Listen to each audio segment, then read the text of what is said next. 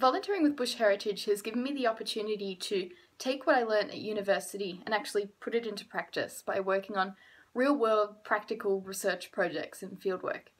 One of my favourite memories from one of these opportunities is not being able to feel my fingers on some freezing mornings in Hamilton, Victoria, where myself and a team of people put tags on 9,000 eucalyptus seedlings.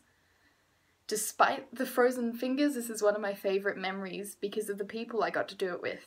They were all so happy to be involved in a project that they felt was making a difference. And I think this is one of the main reasons I love volunteering.